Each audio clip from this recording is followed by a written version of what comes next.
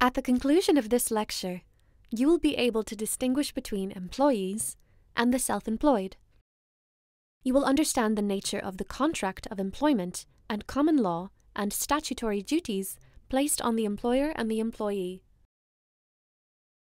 Employment law in the United Kingdom is mainly statute-based and has been influenced in particular by membership of the European Union and the development of anti-discrimination legislation.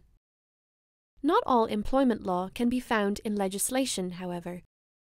There have also been significant case law developments in this area of law, and as a result, there are a number of common law principles that must be in place for employment contracts.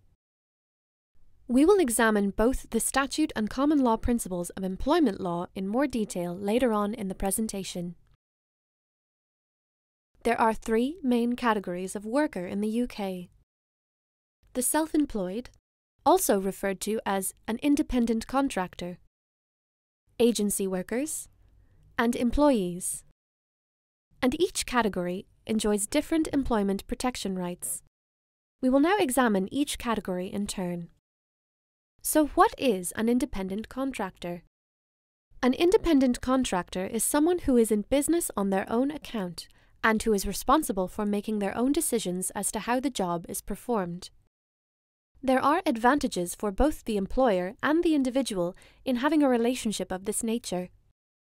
The employer is freed from most statutory employment protection legislation, and the individual enjoys a favourable tax position.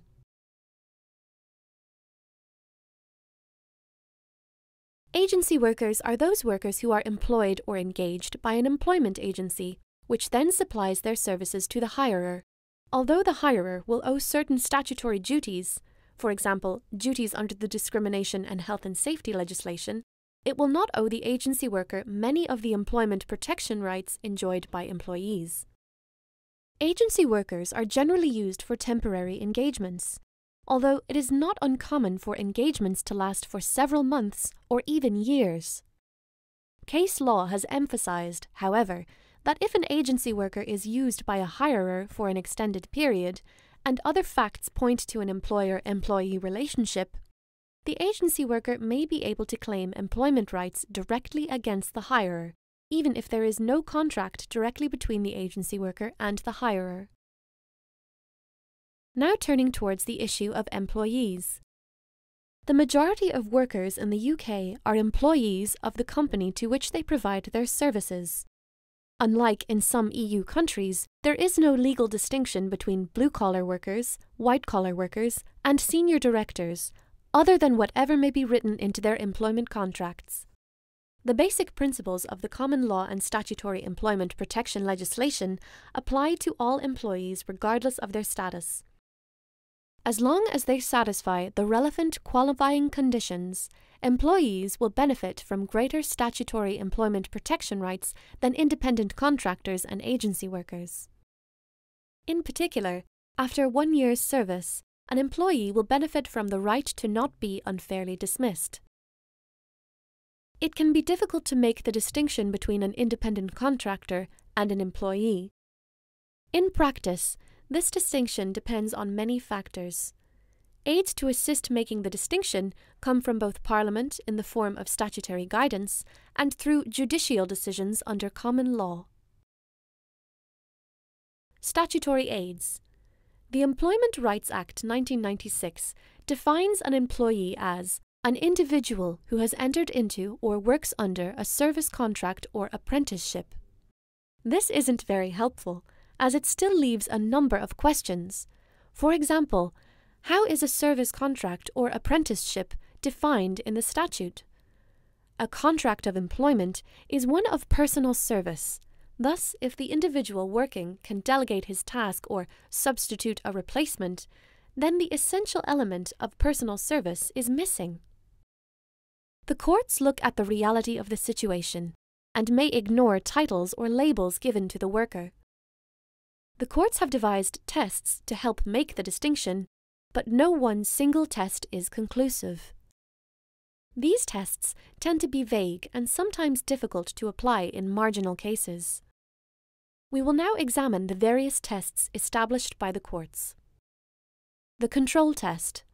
If there is evidence to show that the employer had control not only of what work was done, but also how, when, and where the work was done, may indicate an employee-employer arrangement.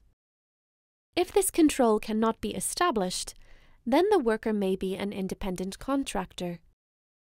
One drawback of this approach is that as technology and industry have developed, specialized skilled workers are often not under the direct control of their employers due to their unique skills.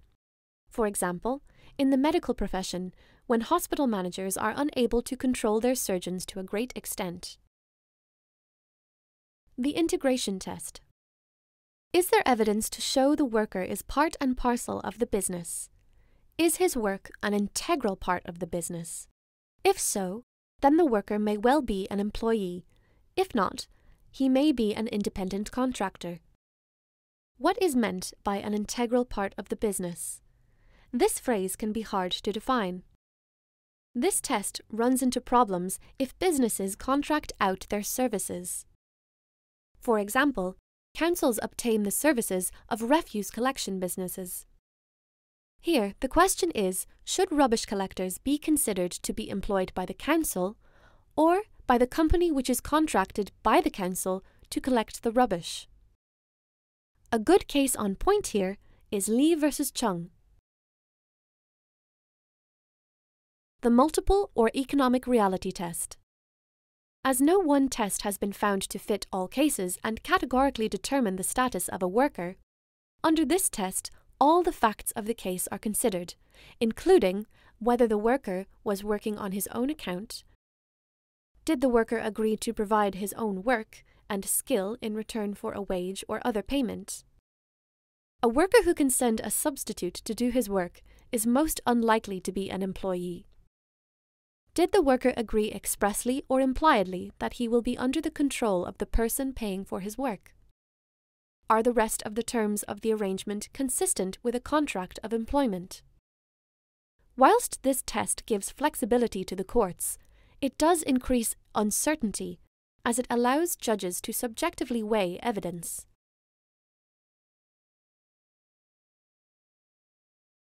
There is no requirement for a contract of employment to be in writing. All employees, whether or not they have ever been given a written document called a contract, will be employed under a contract of employment. The terms of a contract of employment can be express or implied. Express terms are those that are agreed between the parties. The agreement may have been verbal when the offer of employment was made, or may have been recorded in writing. Implied terms are terms which have not been agreed between the parties, but which nevertheless form part of the contract of employment. These terms are implied into the contract of employment either to make the contract workable, because of custom or practice, or because of a particular piece of legislation. Although where the implied term is necessary to give effectiveness to the contract, the implied term will take precedence over the express term, as held in the case of Johnston v. Bloomsbury Health Authority. Employers and employees have responsibilities to each other. They should also expect their rights to be upheld. These rights are found through both statutory provisions and common law principles. It must be stated that sometimes an employee only gains a right when they have been employed by their employer for a certain length of time. We will now examine the rights and responsibilities under statutory provisions and common law in turn. Under Section 1 of the Employment Rights Act 1996, employees are entitled to receive a written statement of terms and conditions of employment. The statement must be provided within 2 months of the commencement of the employment and must include certain prescribed information. Other rights include the right to an itemized payslip. This applies from the day the employees start work. The right to be paid at least the national minimum wage. This applies from the day the employee starts work. The right not to have illegal deductions made from pay. This applies from the day the employee starts work. The right to paid holiday. Full-time employees are entitled to at least 28 days a year. Part-time employees are entitled to a pro rata amount. The right time off for trade union duties and activities. This applies from the day the employee starts work. The time off does not necessarily have to be paid. Employees also have the right to be accompanied by a trade union representative to a disciplinary or grievance hearing. If an employee takes part in official industrial action and is dismissed as a result, this will be an automatically unfair dismissal. The right to paid time off work to look for work if being made redundant. This applies once the employee has worked for 2 years for that employer. The above list is not exhaustive, but for the purposes of the ACCA exam, it is useful to be familiar with some. As already stated, although employment law is a very statute-based subject governed particularly by the Employment Rights Act of 1996, there are underlying common law rules that apply and have effect in any employment relationship. Such rules apply to both employer and employee as indicated in the following slides. To provide work. The employer normally will be expected to provide work for the employee based on the employee's skills and to train the employee where it is required for a specific task. No breach of this implied duty will occur so long as the employee continues to be paid, even though there may be no work available. To pay wages. Normally, the rate of pay is expressly stated in the contract of employment. However, in the absence of an express provision, the law will impose the duty to pay a reasonable remuneration of the work done. Where workers in the pursuit of an industrial dispute offer only part performance by working to rule or adopting a go-slow policy, the employer can refuse to accept such part performance and can refuse to make any payment for work done. To indemnify the employee. Where the employee in the course of his or her employment incurs any legal liability or necessary expenses on behalf of the employer, the employee is entitled to be indemnified or reimbursed. Mutual respect. The employment relationship is assumed to be based on mutual respect, trust, and confidence, and the employer must not act in a way calculated to damage such mutuality. To provide a safe system of work. This is also required by health and safety statutes. At common law, the employer is required to take reasonable care for the health and safety of his employees. Failure to comply will render the employer liable for an action in negligence. The duty extends to the provision of competent fellow employees, safe plant and equipment, a safe place of work, and a safe system of work. If the employer has taken all reasonable steps to comply with the duty of care, then they will not be liable for any injury sustained. There are a number of implied duties imposed on employees, which may all be understood as deriving from their relationship of trust and confidence with their employer, and the consequential duty of loyalty and faithful service that derives from that relationship. The specific duties are as follows. To act faithfully. This is the fundamental duty, and it covers such aspects of not passing on information derived from one's employment to outsiders, and not competing with the employer, either directly or indirectly. The courts are reluctant to accept that what workers do in their spare time should be of any concern to their employer. However, sometimes an employer's interests may be harmed by an employer's spare time work, if this involves direct competition with the employer's business. An employee may not do anything while still employed, which is in breach of the duty to act faithfully. However, it is perfectly lawful for ex-employees to canvass customers of their former employer after leaving service. Moreover, they are entitled to make use of any knowledge and skills acquired while in the former employer's business, apart from such information which can be classified as a trade secret. In this sense, the implied duty of confidentiality for ex-employees is narrower than in the case of an existing employee. To obey reasonable orders. Employees must obey any reasonable and lawful instruction given to them by their employer. Whether any instruction fulfills these criteria is a matter of fact in each instance. The classic case in this area is Pepper v. Webb, in which a gardener not only indicated that he was not willing to follow an instruction, but actually swore at his employer. In a subsequent action, it was held as the order was both lawful and reasonable, the gardener had breached his implied duty. To use skill and care.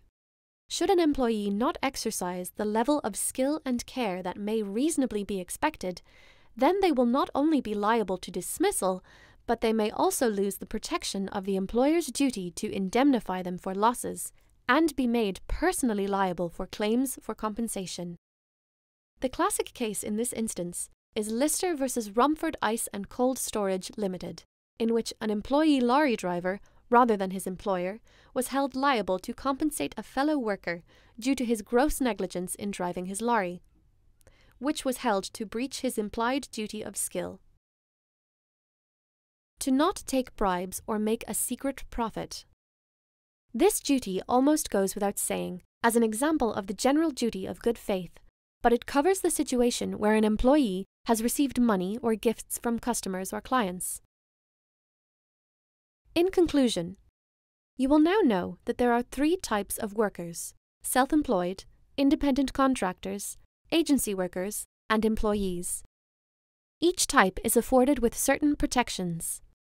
The courts have created 3 tests to determine whether a worker is an employee or a self-employed independent contractor, and they are the control test, the integration test, and the economic reality test. An employment contract need not be in writing. Both employers and employees have certain rights and duties under statutory provisions and common law principles.